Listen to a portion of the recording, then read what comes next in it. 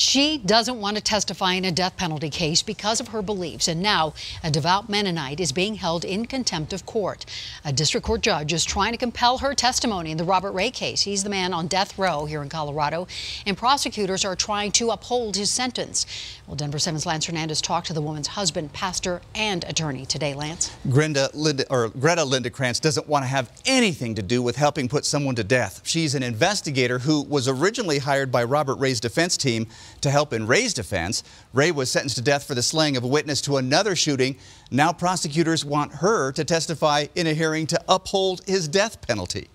Lord, guide my feet while Two Mennonite congregations sang in front of the Arapahoe County Justice Center today to draw attention to Greta Lindekrantz's plight. I hope, frankly, that it embarrasses the prosecution, not because I have any beef against them as human beings, but I think that the process that's at play here is toxic and deathly. Reverend Vern Rempel says he talked with Lindekrantz at length on Saturday about her decision not to testify after getting a subpoena. The next day she came to church and she said, "I have such clarity that I need to do this." Greta's husband said there were tears when he talked to her today, but she remains resolute in her religious beliefs. She's very adamantly opposed to killing another human being, legally or otherwise. Regarding the contempt ruling, the judge said it was a difficult decision, but it was an important one to make to move these decisions forward. What we just witnessed, Attorney Mari Newman disagreed, was a fundamental